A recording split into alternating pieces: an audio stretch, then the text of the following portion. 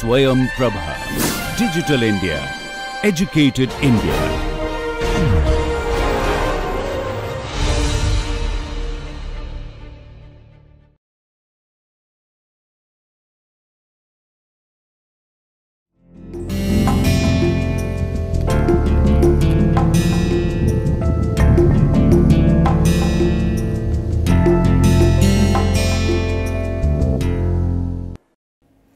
Greetings to the viewers. I am Dr. Priyanka Singh, Assistant Professor, Department of Political Science, DAV PG College, Varanasi. And today I will be discussing on the concept of human rights. This is my 8th lecture, and in the first lecture I discussed about the emergence of the concept of international relations as an academic discipline. Then I also focused on the theory of idealism, realism, liberalism, Marxism, social constructivism and feminism. I also discussed about the growth of international organization, United Nations, regional organization, that is European Union, and today I will focus on the concept of human rights. To begin with, what is human rights? In the contemporary politics, the politics that is going on in the world currently, the concept of human rights is a dominant discourse. It is emerging as a very important concept in today's politics because it determines the overall living condition of the whole lot of humanity. Because human rights is actually the rights of all the human beings, the whole lot of humanity. And it has become an integral part of people's life because it is directly related to their lives. In fact, human rights are the core of everything we do or try to do, and that is the reason that human rights have become the ultimate norm of all the politics that is going on in the world. So, how to define human rights? It is not easy to define human rights.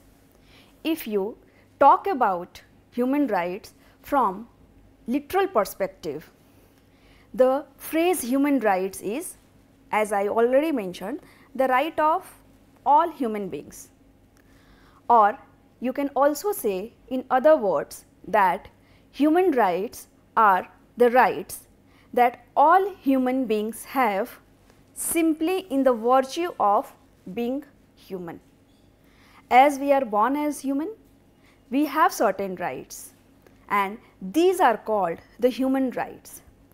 Jack Donnelly, he has contributed immensely in the field of human rights, and he also expresses the same view regarding human rights, that human rights are literally the rights that one has simply because one is human. So, the core point is that if you are human, you have got certain right. It is not available to any other living being. It is only available to humans.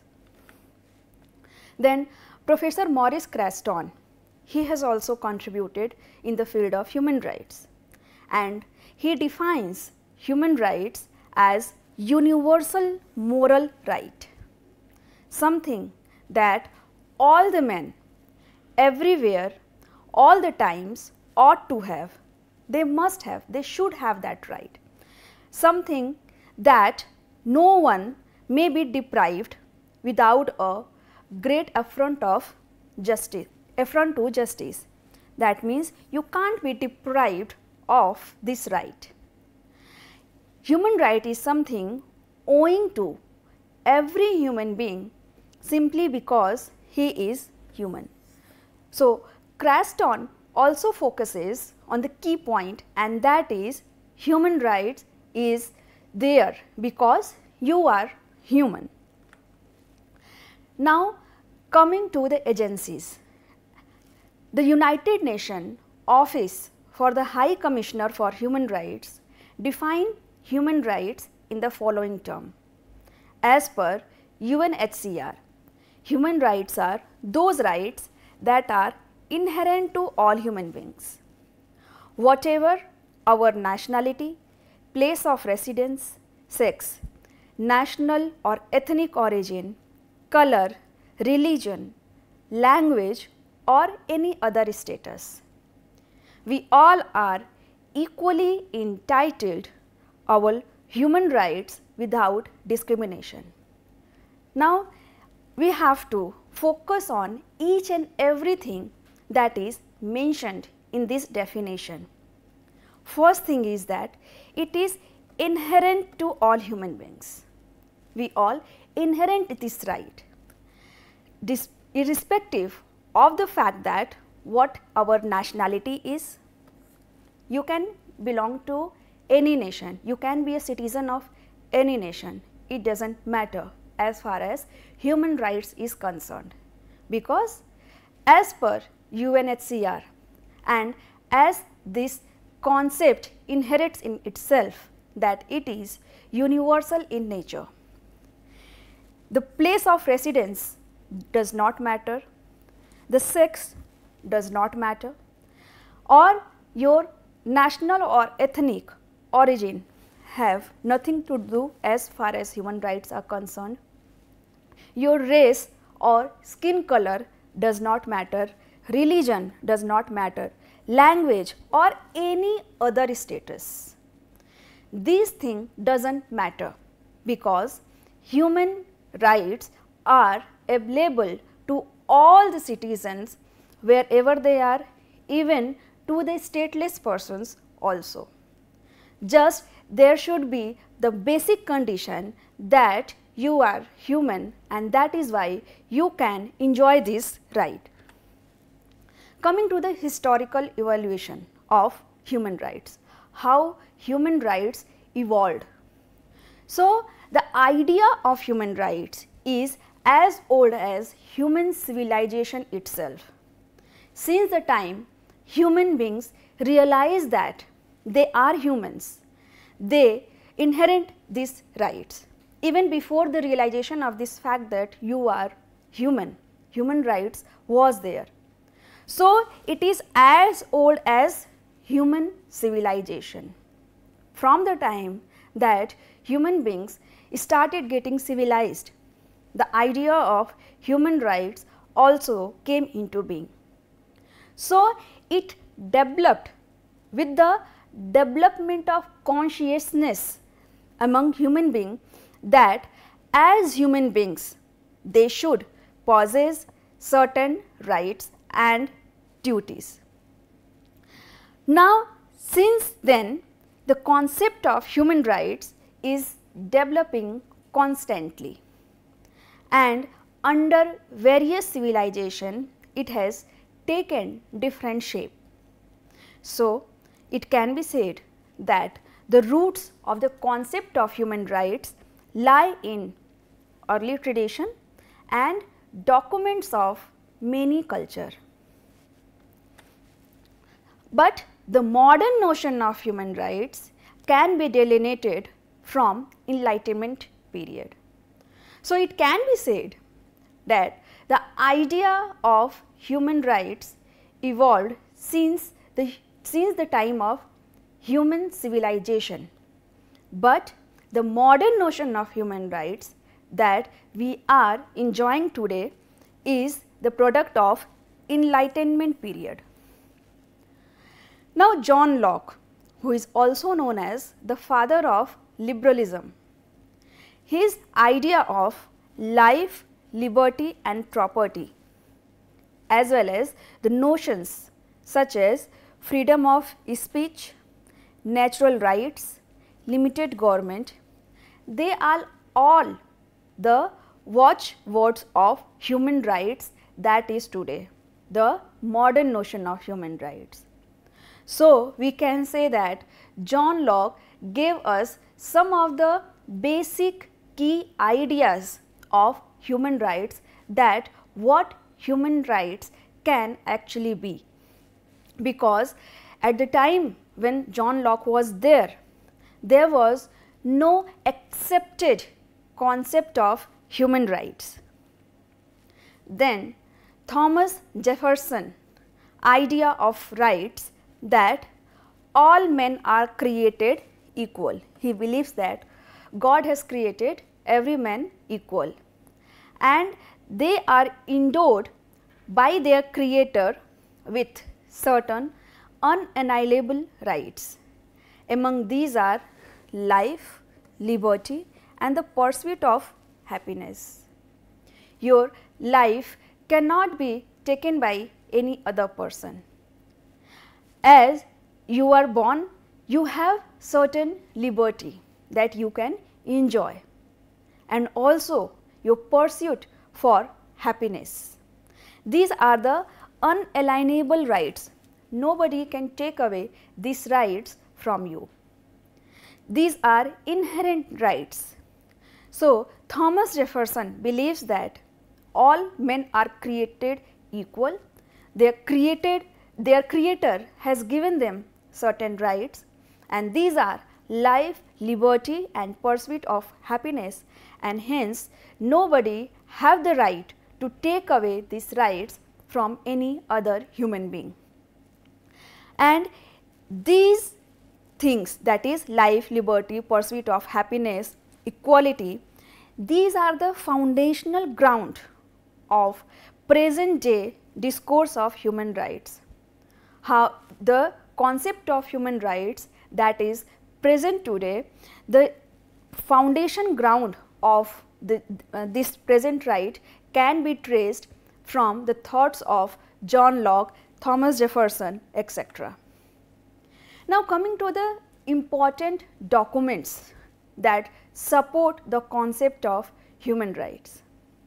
So, first is the Magna Carta, then the Petition of Rights in 1628, then of course the US Constitution, then the French Declaration of the Rights of Man and Citizens, the US Bill of Rights.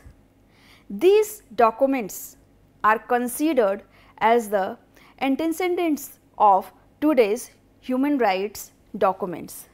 Many of the things have been taken from these documents. So, the idea of human rights came into light after the end of the Second World War. I am not saying that human rights was, the idea of human rights was not there before that, as we have already saw in the evolution of the concept of human rights, that it is as old as human civilization itself. But the idea, the modern idea of human rights came after the end of the Second World War. What was the reason behind that? The first was the result, the things that happened during the Second World War. And what was that? That was the massive crime against humanity. There was crimes against peace. And this massive crime against humanity, crimes against peace, become the major factor behind the emergence of the modern notion of human rights. As I have already discussed that war is not good for anyone. War only brings devastation. So, the devastation created by the Second World War impacted the whole world, and that impact was in a very negative way. The horridness of the war and the after effect of the war compelled people to think that they should be more concerned about their protection. They have to be out of this kind of situation. They should ensure the fact that now in the future they don't face this kind of appalling situation. So, to come out of that uncertainty, because war has no certainty. So, to come out of that nervous state, people thought of having certain mechanism so that they can be ensured about their protection, about the protection of their family. Because every individual thinks about securing his or her future. So, the security was needed, because until and unless people are secure, people feel secure, we can't think of the development of human civilization. So, the idea was to bring security, bring peace, make an environment for development. So, this led to the establishment of United Nations that I have already discussed in the previous lecture. And the primary goal, the main motive of United Nations was to ensure international peace and security and prevent any kind of conflict, because people already saw the effect of the conflict in the Second World War. So, people were getting short of resources to face any other war, and people wanted to ensure their life, freedom, food, shelter and nationality, because war is a direct threat to life of human beings, their freedom, their food, their shelter and their nationality. It brings a direct threat to life, it creates food shortages, it curbs the freedom, it takes away their shelter and it leads to a lot of human beings without shelter. Thus, there was the need of certain principle, certain mechanism, so that their freedom, their life, their security get ensured. And with this, International Bill of Human Rights came into being. So, after the Second World War, a series of declaration and covenants began to articulate universal human rights. So, after the formation of United Nations in 1945, there was the need, United Nations was having the primary goal to bring international peace and security. And for that peace and security, there was a need to ensure that people are secure. So, in 1948, countries agreed on a comprehensive list of inalienable human rights. Those who were the members of United Nations, they all debated and discussed among themselves that there is an urgent need to have certain mechanism for human rights. And in 1948, these countries agreed for a comprehensive list of inalienable human rights. Inalienable because these rights can and should not be taken away. So, in December of that year, in United Nations General Assembly, Universal Declaration of Human Rights, that is known as UDHR, was adopted. and the adoption of the Universal Declaration of Human Rights was a milestone that profoundly influenced the development of international human rights law. So, this Universal Declaration of Human Rights set a milestone to act further for securing human rights. There were 30 articles in Universal Declaration of Human Rights, and those 30 articles were focused on the principles and building blocks of current and future human rights conventions, treaties and other legal instruments.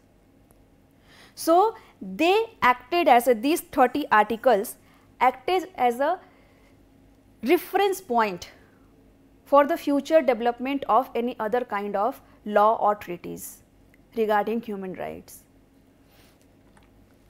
So, focusing on now the international covenants. So, in December 1966, United Nations General Assembly adopted 2 international treaties that further shaped human rights, because human rights is such a broad concept that it is not possible that in a single treaty or single declaration all the things get covered. So, the International Covenant on Civil and Political Rights, that is known as ICCPR, monitored by the Human Rights Committee, and International Covenant on Economic, Social and Cultural Right, which was proposed to be monitored by the Committee on Economic, Social and Cultural Rights, was proposed. And these 2 covenants is regarded as international covenants. So, the first one is focused on civil and political rights, because the first thing that needed to get ensured was the civil and political rights, and the second was economic, social and cultural rights. And to monitor these 2, it was decided that Human Rights Committee and Committee on Economic, Social and Cultural Rights will monitor these 2 rights. So, these 2 are referred to as the international covenants, and Universal Declaration of Human Rights along with its 30 articles and these 2 covenants are known as International Bill of Human Rights. So, they got clubbed together. Apart from that, apart from International Bill of Human Rights, International Humanitarian Law and International Human Rights Law was also proposed, and these 2 were the complementary bodies of international law, because they also share some of the same views, same aim, same objective. International humanitarian law basically is set of rules that seek for humanitarian reasons to limit the effect of armed conflict, because the effect of armed conflict is not easy to measure, it can't be measured, it is unmeasurable. It can only be felt by those who are undergoing that thing. So, international humanitarian law basically protect persons who are not or no longer participating in the hostilities and restrict the means and methods of warfare. So, international humanitarian law is also known as law of war or law of armed conflict. So, those who are not participating in that war, they are not the part of that hostility. They need to be protected, and that protection is provided by international humanitarian law. That is why it is called as a complementary body to International Bill of Human Rights. So, international human rights law, the next one, that is this one, international human rights law. What is international human rights law? It is a set of international rules established by treaty or custom based on which individuals and groups can expect or claim certain behavior or benefits from the government. Now, you can easily draw out the difference between international human rights law and international humanitarian law. So, international humanitarian law is what? It limits the effect of armed conflict, and international human rights law is basically given to individual or group so that they can claim certain behavior and benefit from the government. So, government is not involved in international humanitarian law. Thus, international human rights law is applied at all the time during peace and war, and international humanitarian law applies only during the time of the conflict. Human rights is applied during peace as well as war, and humanitarian law is applied during the time of war. Now, coming to the generations of human rights. So, as we already saw that first the need was filled for civil and political, and then social, economic and cultural. So, the human right discourse, we generally classify their generations into 3 categories, and but now we are in the phase of 4th category also, that I will discuss later on. So, the division of human rights into 3 generations was conceptualized in 1979 by Swiss jurist Karel Vasek.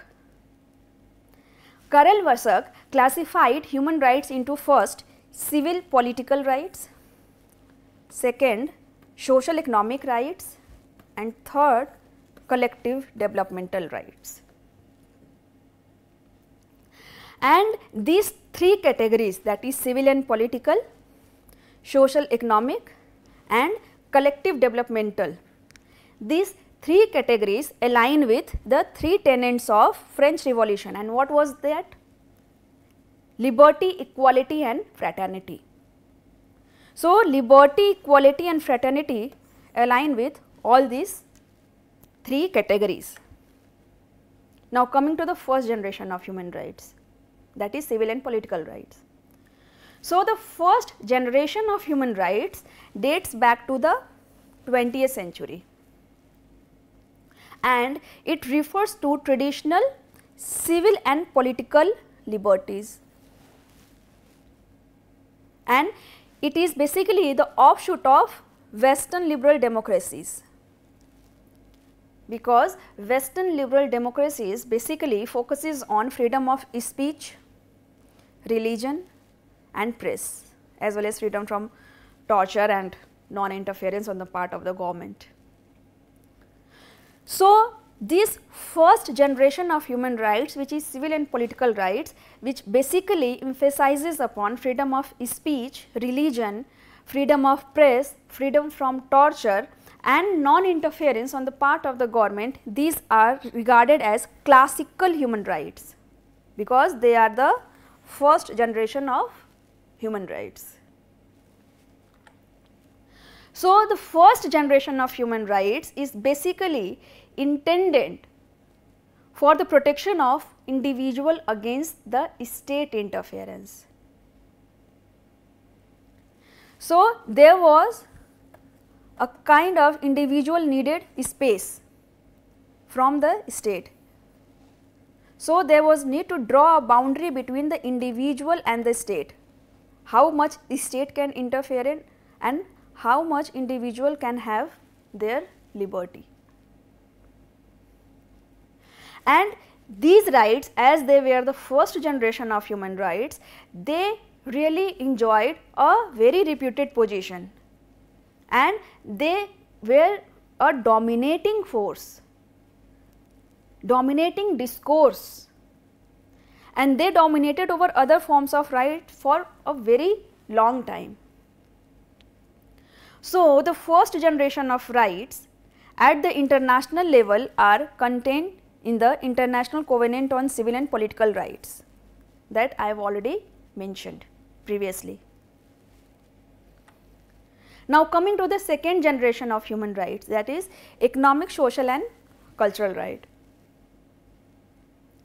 So, the second generation of human rights are generally considered as those rights which required affirmative government action. Government need to be affirmative in its action, so that every individual can have their economic, social and cultural rights. So, second generation of rights is often styled as or known as group rights or collective rights. As in the first generation of human rights, individuals were given the priority. In the second generation of human rights, collective or society were given the priority. So, this is a journey of human rights, focusing solely on an individual to the collective being.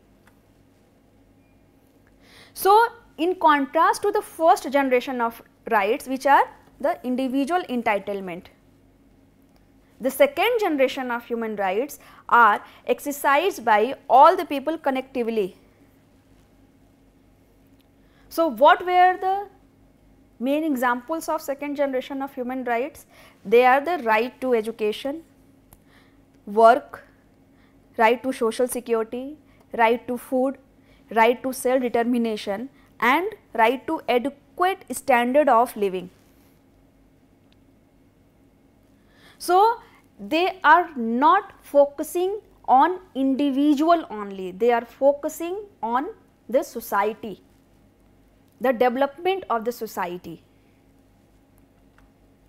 So, the second generation of human rights is basically they are classified in Universal Declaration of Human Rights from Article 23 to 29, which says that right to work, equal pay for equal work, right to food, right to clothing and shelter, right to educational right and to participate in cultural life and so on and so forth. So, the second generation of human rights has been, we can find the second generation of human rights in the International Covenant on Economic, Social and Cultural Right, that is a part of International Covenant. Now, coming to the third generation of human rights, those are known as the collective rights. So, the third generation of human rights has been distinguished from other two rights, that is civil and political and economic, social and cultural, and it is predicted not only upon both affirmative and negative duties of the state, but also upon the behavior of each individual. So, what are the things that is included in this right? Self-determination. There are also various other normative expressions. These include the right to development, right to peace, right to healthy environment and right to intergenerational equity. Just ensuring that individuals have their liberty, have their rights, individuals have the right to education, right to culture is not sufficient, is not enough. They should also be ensured about right to development and how that development will be achieved until and unless the society will be peaceful. So, the right to peace is also included in the third generation of human rights. These things are missing in the first and the second generation. Right to healthy environment. So, individual have that right to be in a clean environment, breathe clean air. So, these are the things that are included in the third generation of human rights. So, there are lot of normative expressions, what ought to be, what should be, is included in the third generation of human rights. And the fourth generation of human rights, Carl Wessek did not emphasize on this generation. This is the latest development. It is the most recent recognized category of human rights. And this fourth generation of human rights is linked to intergenerational justice or rights of future generations. This category includes rights related to genetic engineering, the human genome, genetic manipulation, vital fertilization, human embryos, euthanasia. These are the activities that are recently coming up, and the other generation of human rights do not encompass them. So, there was a need for the fourth generation of human rights, because humans have progressed a lot from 1948 till now.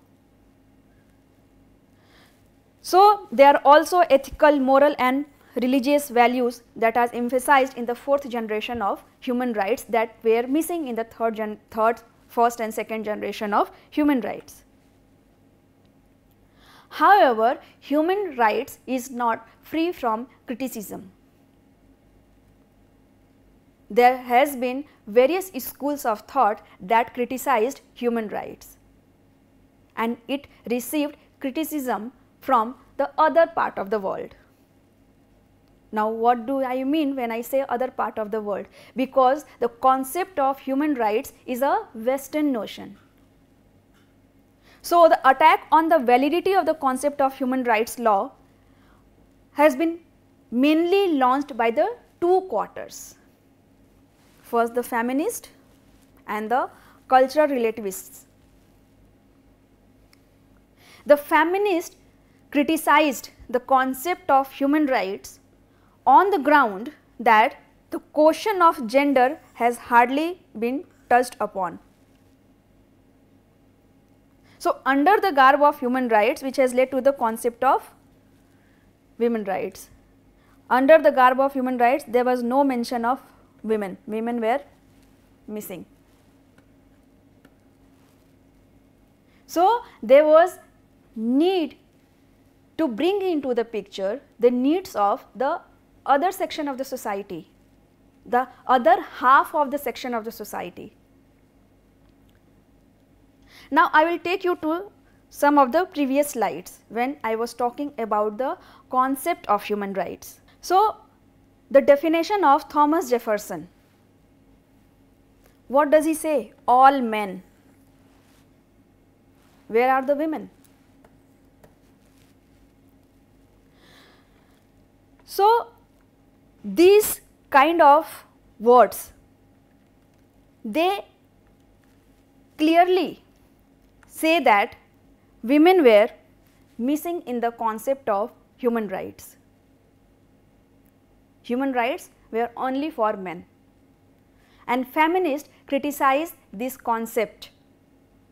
Now, focusing on what were the grounds on which women criticized human rights. First, that I all showed you, male centric terminology. So, when there is the use of male centric terminology, they clearly reflect that they neglect women representation within the declaration. So, within the Declaration of Human Rights, women is missing, women is not there, and as women are not there in that declaration, in those principles, so feminists allege that human rights fail to incorporate the aspiration, needs and interest of women. The what women want, that aspiration, what they need, and what are their interests. They are missing in the concept of human rights, because as human rights was the product of the Second World War, so it was basically focused on the issues that need to get resolved, that were there as the result of the World War. And it is generally perceived that women has nothing to do with conflict and war. So feminists allege that the violence against women is the touchstone that clearly illustrate the limited concept of human rights, because the confined boundaries of human rights has kept out most of the women issues, and this led to feminists from all over the world to raise a voice against this notion. The other quarter which massively criticized the concept of human rights was cultural relativists. Now, with cultural relativism comes the concept of universalism. As we saw in the previous slides, in the previous discussion, that human rights claims that it is universal in nature. But cultural relativism says that human rights is not universal in nature, because human rights is the product of western part of the world, and that is the reason that it is framed in their language, reflect their need and their aspiration. So it is in the language of the West, addressing the needs and aspirations of the West. How can it claim itself to be universal in nature? Cultural relativists say that, they allege that human rights is the gift of the West to the rest. The West is trying to impose this concept on the rest of the world. So basically, human rights is imposition of some particular set of religious cultural values on the other peoples of the world. So cultural relativists basically claim that whatever the standard of human right is there, it may vary, and that is the reason that human right should not claim itself to be universal in nature, and it should not get imposed upon the rest of the world, because every society is different, every culture is different, and the need and aspiration of every country is different. If it is not universal, how can human rights claim itself to be universal? Within the concept of human rights, there is also the concept of Asian values. So basically, in 1993,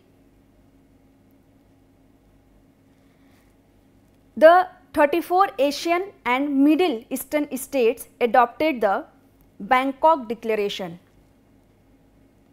claiming that human rights must be considered in the context of a dynamic and evolving process of international norm setting, bearing in mind the significance of national and regional peculiarities and various historical, cultural and regional background. Who were the major champions of the concept of Asian values. The first name that comes is Lee Kuan Yew, the first Prime Minister of Singapore. Then Goh Chok Tong, the former Prime Minister of Singapore. Mahathir Mohamad, the former Prime Minister of Malaysia. So, basically, the concept of Asian values is premised upon certain pillars. Asian values claim that human rights is not universal, and if they are not universal, they should not be globalized.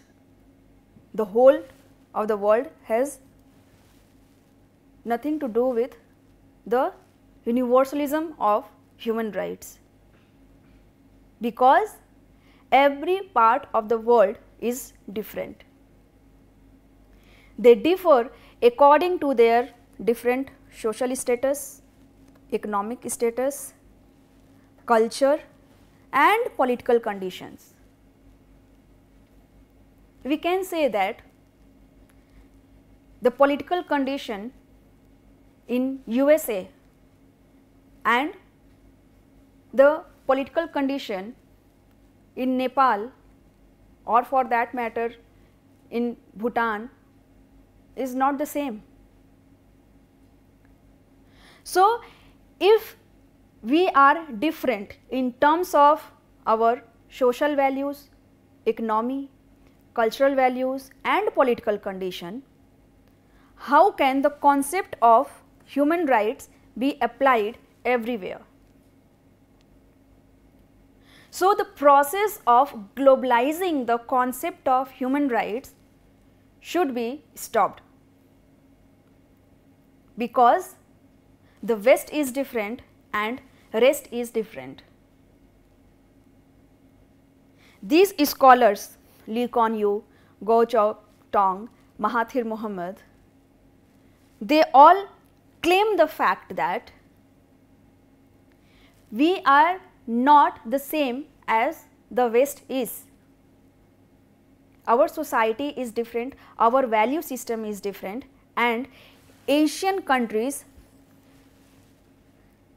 is different from the West. So, their concept of human rights can't be applied as it is in the West to Asian countries,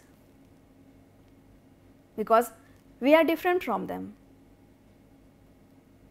They claim that Asian societies are not individual centric like the West is. We give more importance to our family than ourselves,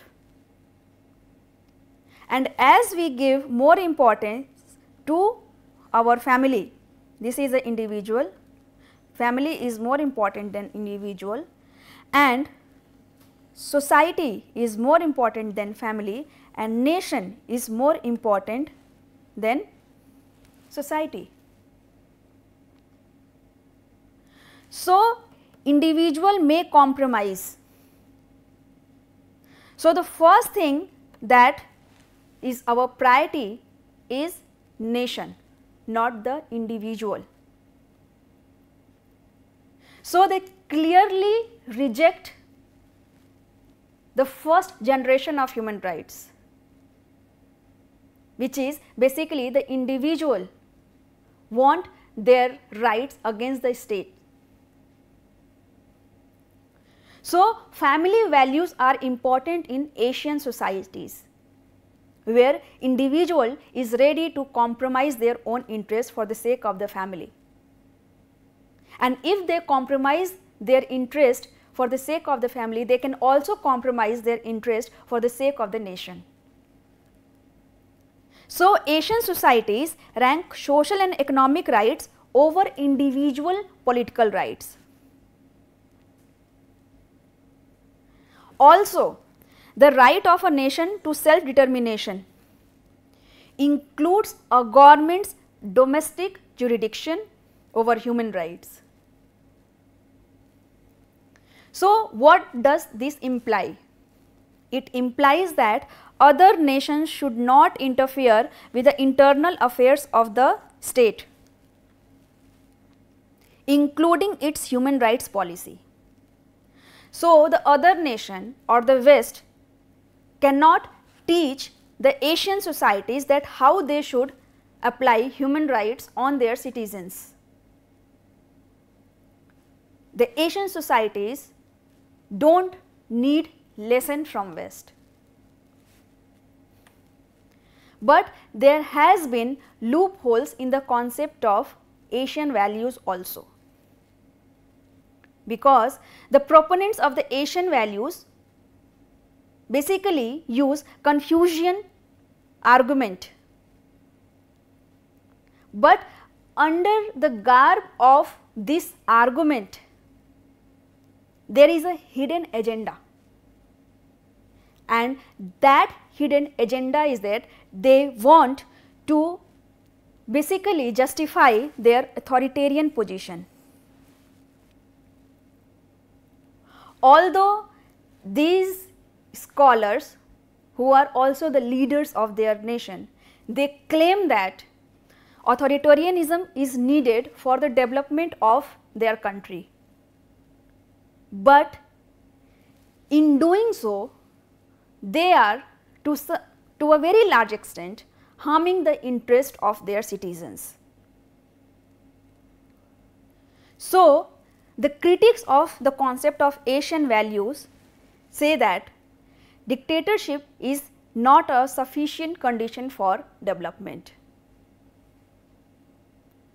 and as they are claiming that Asian values is different from Western values, so it can also be claimed that within Asian values also there are diversity. Asian values are not universal, they are also diverse. The system of China is different, the system of India is different, the system of Pakistan is different. So, China, India and Pakistan, they can't be said that they have universal values. So, if human rights is not universal, Asian values is also not universal, because Asian values is also a very diverse concept.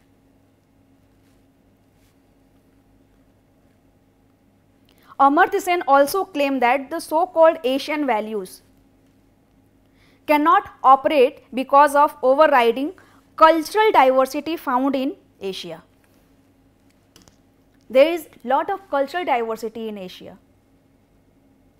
So, the application of the concept of Asian values is also not universal, and the diversity between the human rights and its universal character and Asian values reached to a compromising point in the Vienna Declaration 1993. The section 5 and part 1 of the Vienna Declaration states that all human rights are universal, indivisible, interdependent and interrelated.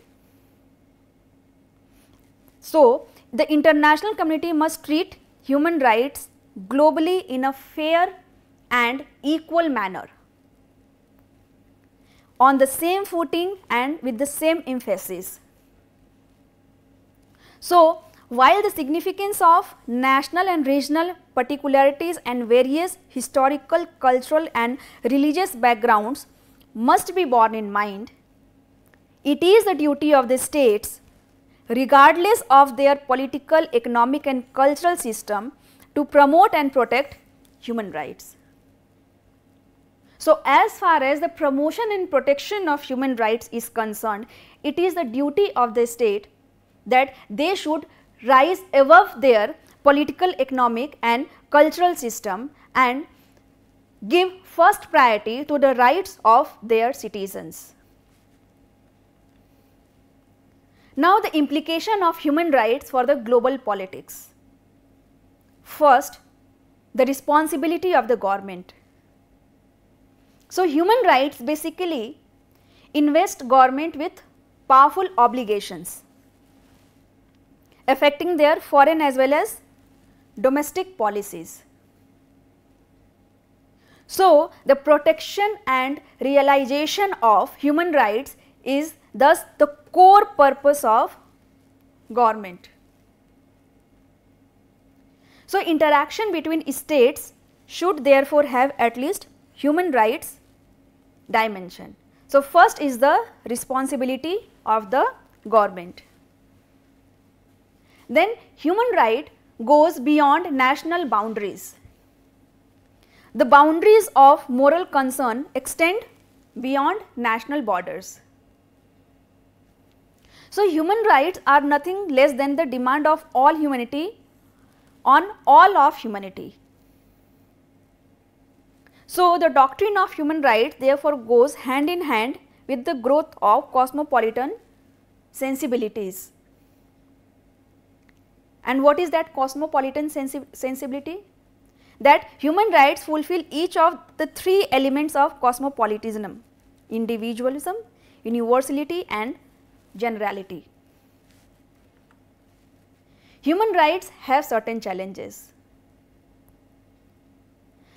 because there is a relief for the victim of the gross violation of human rights is concerned. There is challenge of protection, the challenge of prevention, the challenge of poverty, the challenge of promoting and protecting the rights of children, justice and empowerment for women, the challenge of democracy and rule of law, the challenge of national protection system in each country. These challenges are faced by human rights. New threats are emerging day by day, such as terrorism, biotechnology, the challenges of people on the move, challenges of inequality, all where inequality is there, the challenges of faced by groups at risk, and the challenges of upholding human rights norm in a world in convulsion. These are the challenges that is faced by human rights. But the credit goes to human rights that at least there is some convention, there is some covenant that a person in grief can refer to when and where he or she needs it. Thank you.